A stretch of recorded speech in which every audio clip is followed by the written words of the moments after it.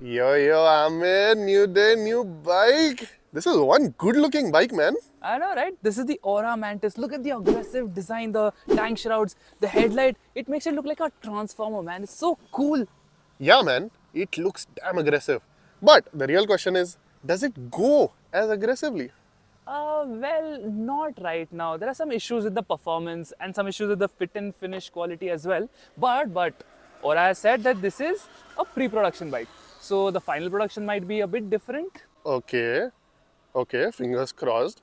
And how much does this cost? The $1 million question. It's 3,60,000. What? I It's can not get that a 390 Duke for 3,10,000, man. But this is an electric bike, future ready. But it's a 390 Duke. Electric bike. 390 Duke. Electric bike. 390.